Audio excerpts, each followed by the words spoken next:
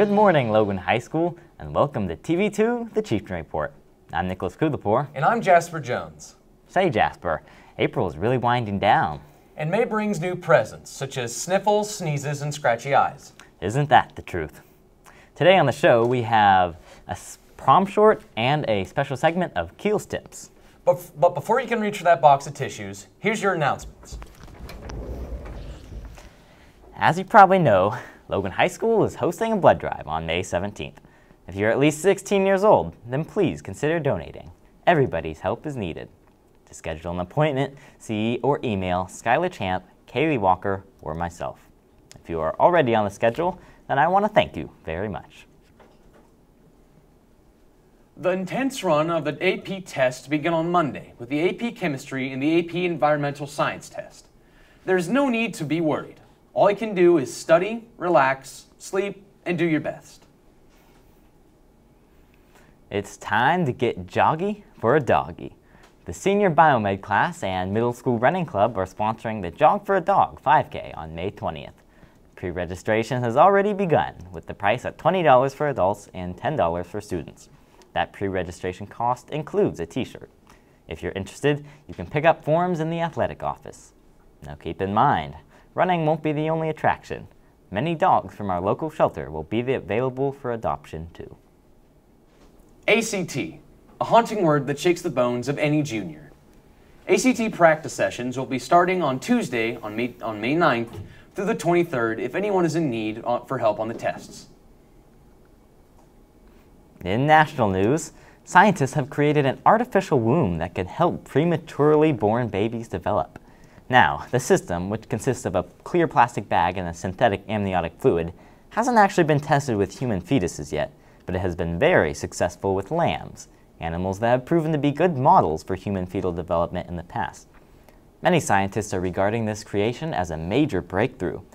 Ideally, this technology can be used to save thousands of babies that die from premature births every year. However, the technology also raises many far-reaching ethical concerns about raising babies outside of humans and potentially exposing fetuses to great stress and discomfort. It is an intriguing debate, and it will be interesting to see how much further this technology advances. Crews in the Columbia Gas Transmission are out working hard to install miles of gas pipes. They have already spent $1.5 billion in this project. It is about 160 miles of pipe already. This is really exciting for most people. Now here is Sydney Lingrack with the Chieftain weather.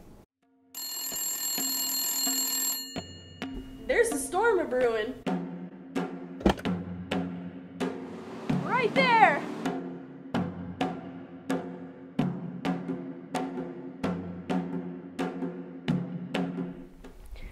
Welcome, Logan High School. It is that time of the week, once again. Unfortunately, I do not come with good news. Although that is only a matter of opinion.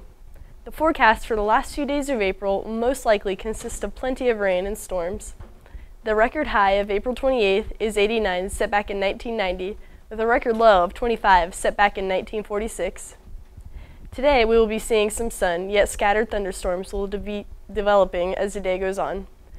The high will be 75 with a low of 62. Now, here's the rest of your 5-day forecast. Saturday calls for a high chance of rain showers throughout the day. The high will be 76 with a low of 62.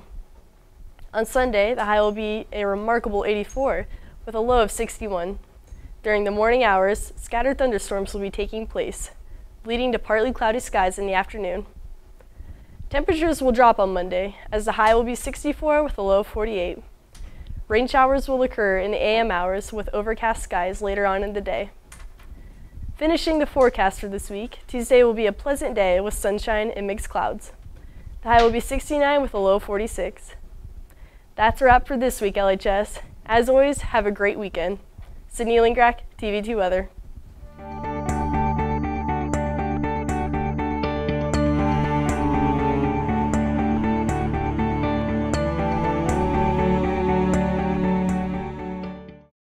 Here's some tips with Gavin Keels.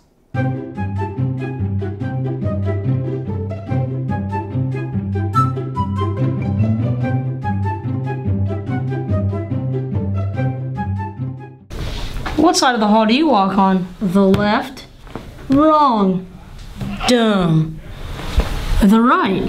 Correct. Smart. Now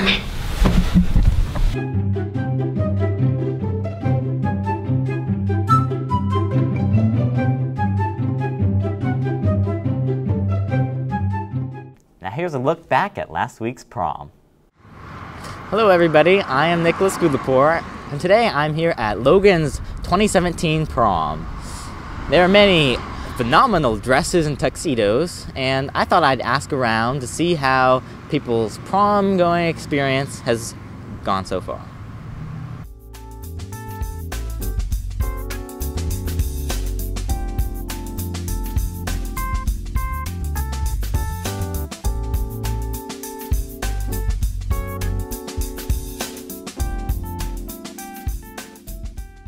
I'm here with Kelby, the Kelby, and Dana. Tell me guys, is this your first prom? It is indeed. Yeah, Nope. indeed. Or no, it's her Not for mine. second. Second, first. Okay. Yeah. Okay. Anything in particular you're looking forward to about tonight? The music. I like to dance, so. Kelby's a dancer. Okay.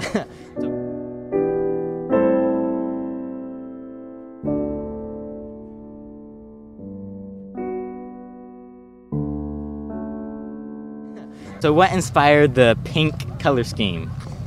That's my favorite color, and it's sparkly. Nice. So sparklies, is that like, is there like a certain significance to the sparkles here, or just? It's a reminder to always stay sparkly and happy on the inside, as well as on the outside. Oh man, that's deep. Very deep. How long did it take you guys to prepare? I guess, yeah, we started planning what we were going to do last night, so kind of started going quick. But yeah, we got everything together, and now we're here. And we're ready to have fun. 24 hours to prepare. 24 hours to prepare. All right. How long did it take you guys to prepare? I got up at 9 o'clock this morning, and I didn't stop getting ready until like 5:15. So About 5 minutes. Okay, so about equal length. What are you looking forward to here, Dylan? Probably the same thing. Seeing lots of fancy people dressed up in fancy outfits. Same. That's the same for me.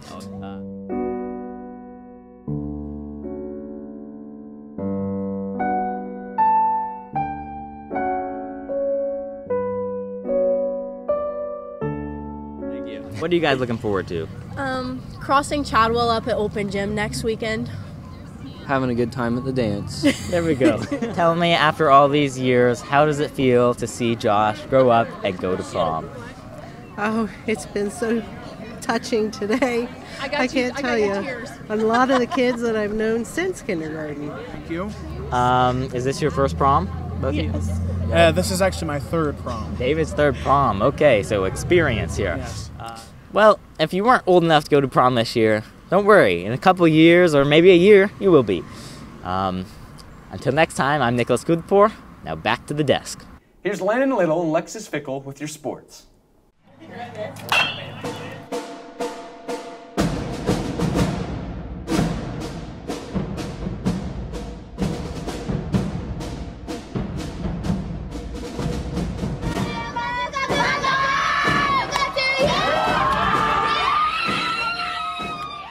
Good afternoon, Chieftain sports fans. We have a busy schedule ahead of us. Now let's get to it.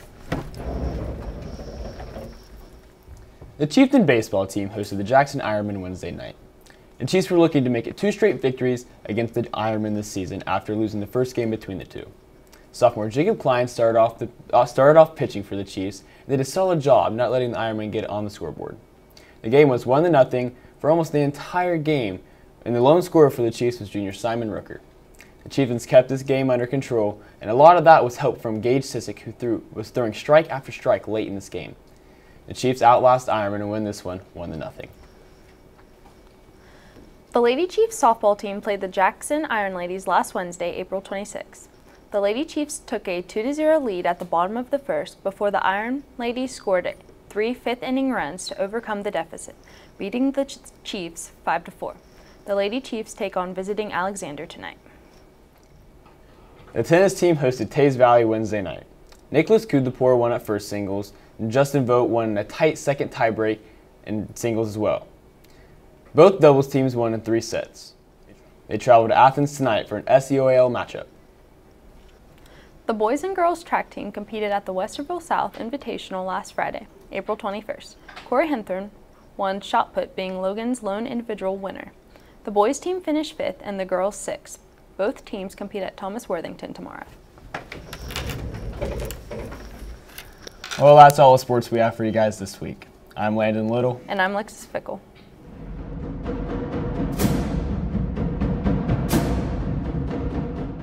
And that is all for our April 28th show. We hope to see you next month. I'm Nicholas Foodlepore. And I'm Jasper Jones from TV2 The Deuce.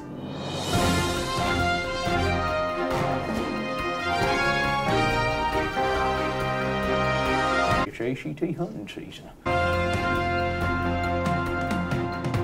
Corey Henthorn won shot put, being Logan's lone individual.